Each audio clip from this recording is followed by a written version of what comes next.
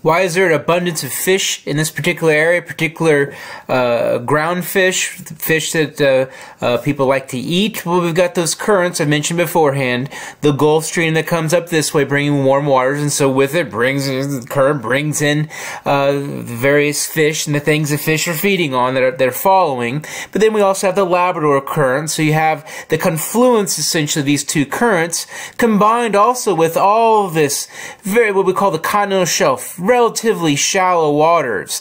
And so once again, with shallow waters, you're going to get a little bit more a variety of fish and a little bit more greater stocks of fish, where in deeper areas it becomes a little bit more vast, and you see less types of fish that we actually consume. And so these two factors combine to explain why we see so much fish in this particular area of the world.